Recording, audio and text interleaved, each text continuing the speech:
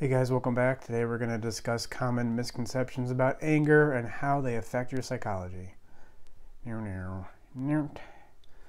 had a listener, a viewer, send me a video where somebody is talking about anger and how to never be angry again. The title of the video is How to Never Be Angry Again. And this video is interesting because there are a lot of really powerful truths in this video. I'll probably link it in the description, but there are some misconceptions in here that if you carry these misconceptions to their natural conclusions, I mean, I don't want to mince words here, and I also don't, not exaggerating it, but it will ruin your life. These misconceptions, when carried to their logical conclusion, will ruin your life. And, you know, when it comes to, on some miscellaneous issue in your life, it's fine. You don't have to be 100% correct. You can just be generally correct and you're going to be fine. But on fundamental issues of your life, whether it's your psychology, whether it's whatever philosophical principles that you hold dear, your values, if you're writing a business plan, the structure of your business, those fundamental issues, if you don't get those exactly right, that will compound to huge errors. It doesn't seem like a big error, but it will compound to a huge error, maybe 5 years in the future, maybe 10 years in the future. You won't notice it, and then somebody makes a YouTube video about how you really got to be exact about writing a business plan, and you're 3 years in your business, and you think, well, I'm making plenty of money. What's he talking about?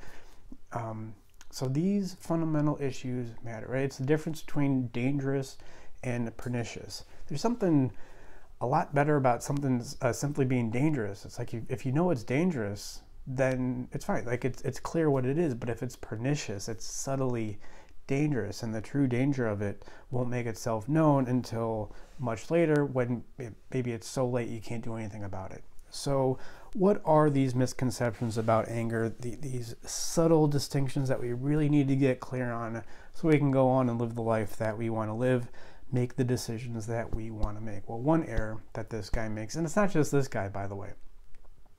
He seems like a mostly good guy, and he seems like he has some good things to say. This isn't just this guy talking about psychology. It's psychologists. It's cognitive behavioral therapists. It's really the hegemony that is controlling therapy now. If you go to therapy, if you get your insurance-sponsored therapy, they're going to make these same errors as well. So that's why I think this is really important to clear this up. So the first error that is made, the first misconception, is conflating anger with uncontrollable anger. Right? So he talks about anger and then immediately relates that with uncontrollable anger, which wouldn't be that bad, right? We can kind of tell the difference between getting angry and uncontrollable anger, except maybe you do get angry in a healthy way and you've already associated, right? You've already conflated it, linked it up in your mind to uncontrollable anger. And even though you're experiencing the healthy kind of anger that allows you to get your needs met, you're going to conflate that with, oh, this is bad, this is uncontrollable. It must necessarily be uncontrollable because it's anger. You make that conflation in your mind, you do it preconsciously, and then you shut down the anger. And then you'll never use it for what it's useful for. We'll get to it. Another misconception is conflation is conflating anger with resentment. Again, this guy would go back and forth in this video, and I've seen tenured psychology professors do the same thing. So it's nothing specifically against this guy. But linking anger with resentment. These are two different expressions of anger. I use anger as a healthy expression of what that emotion is, and resentment is, in a sense, anger that we hold on to. We do nothing with. Well, yes, that will be destructive. That will definitely be destructive because you're not using anger for what I would argue its proper purpose. Another misconception is having no anger, the healthy state of not being angry, to equate this with acceptance. This guy's main point is, hey, you got to accept reality for what it is. And while I think that's true, it's not black and white. Acceptance isn't binary. Either you're accepting of reality or you're not. Yeah, there's definitely some things you cannot control, but there's some gray area in there, isn't there? There's some things that maybe you can't control given your present state of awareness, but the better you get at managing your anger, the more you will be able to control those things.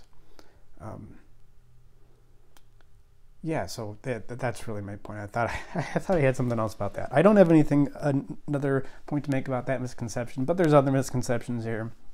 This guy flat out says that anger is a useless emotion.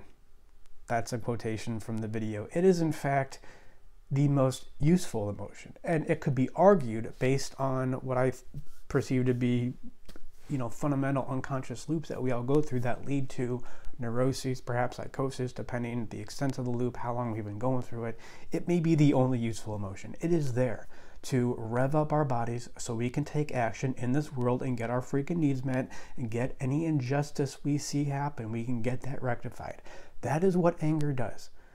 I mean, how many times do I see it? Guys who have a difficult time with anger, what do you usually find? They're usually hooked on coffee. They're hooked on energy drinks. They're hooked on modafinil, Adderall. Not that you can't take these things, by the way, but if you needed these things to take action, that is a sign to me that says, no, you have an endogenous chemical that acts in the same way that any sort of stimulant would to your body. It affects your body in the same way, and that's anger. That's what anger is. It's increased dopamine. It's increased adrenaline. It allows you to focus. It helps you to get your needs met. And in fact, like we were talking about in the podcast this past week, it is in fact the endogenous hormone, in a sense, that you need to push you over into the next stage, to initiate you into the next stage of your adult development. You will need anger to do that. I think I had a fairly popular article on my blog. It's still up, I think, The Wrath of Winter. Go check that out. It's all about, look, you're going to have these anxiety issues, you're going to have these shame issues, but what you're going to need to push yourself through them is, manage those, right? And we have ways to do that here, animusempire.com/schedule. Manage those, but at a certain point, you got to get in touch with the anger, because that's going to push you right through, right? Because you can't really feel anger and anxiety at the same time. So anger is a useless emotion. I mean, that is just that's just damaging. This guy makes a good point. He says anger is, in a sense, a response to an unmet expectation. That's true. I mean, I would say a little bit differently. I would say it's an unmet need, some injustice that needs to be rectified. So what's his answer to this? Well, let's get those expectations met? No, his answer is the typical stoic CBT answer of, well, just don't have expectations. Just don't have expectations. And he does make the distinction between standards and expectation. A standard is an expectation you have for yourself. An expectation is a standard you have for somebody else or somebody else outside of you. But again, it goes back to the acceptance thing. What is really in your control? What isn't? I would argue that, of course, not everything is in control. And I think acceptance of reality for how it is on a certain level can be really healthy. But don't make yourself feel acceptance. Engage with reality. Manage your anger. And I would say that the better you get at managing your anger, the more you're going to be able to distinguish really what's in your control, what isn't. I think you're probably going to be, the better you get at managing emotions, specifically anger, you're going to see that really more is probably in control than you previously thought possible. And he's like, well, yeah, just have no expectations, because it's easier to have no expectations. Of course, this is 100% true. It's easier to have than to have no expectations, but is that going to get you the life that you want?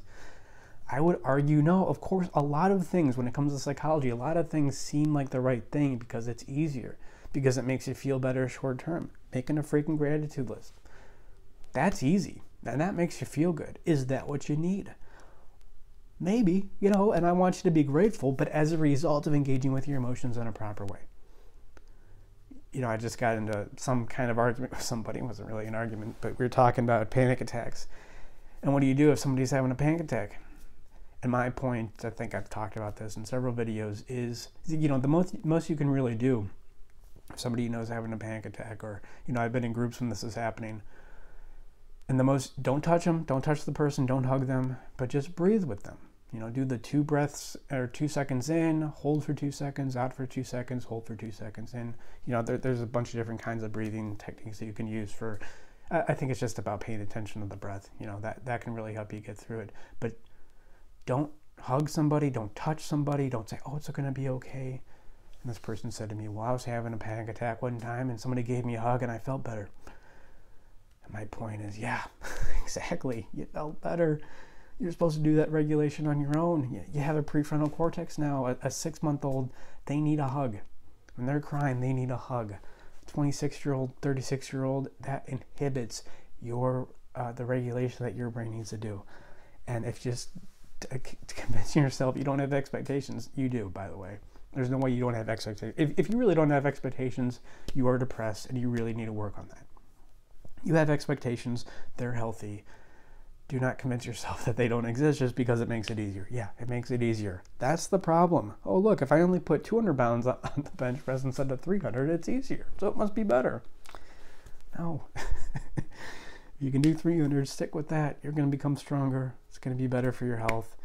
And then, of course, where does this philosophy of cognitive behavioral therapy, rational emotive behavioral therapy, all based on Stoicism, where does this lead? By the end of the video, this guy says, hey, enjoy the show. Life isn't that serious. You're going to die in the end anyway. Okay, well, if that's how you think, then I'll link to this guy's video. I want you to watch this guy. You know, I want you to watch guys like this and, you know, get whatever information you can. But if you do happen to think life is serious, if your values do matter, if you do want to fight for your values, if you do want to perhaps make the quote mistake of thinking something is in your control, it turns out it isn't, and the only way you can realize that is to communicate anger in the best way you can, and it's frustrating, but this is what a proper engagement with reality entails. If you think your life matters, then I would argue that you got to learn how to manage your emotions. Emotions are tools for getting your needs met, but specifically anger and avoiding threats for anxiety, but also they're modes of operation. They're kind of states that you need to recognize and accept so you can use the energy that they provide. If you're interested in that, then that's what we do here. You know, I don't want you to never be angry again. I want you to be angry all the time. I want you to train your neurology so you are in effect angry all the time. Nobody would ever call you an angry person, but you are in effect angry all the time because you can just constantly keep that simmer to get your needs met, to communicate when you want, to connect when you need to. And maybe you fail. That's okay, right? It's just more information, more refined distinction of where you end and where reality outside of you, where reality that you can control ends, right? That's your boundary. That's what we work on here. Again, animusempire.com/schedule. Thank you guys. I will leave it there. And yeah, you will die. You will definitely die. But before that happens, let's learn how your psychology works so perhaps you can also live.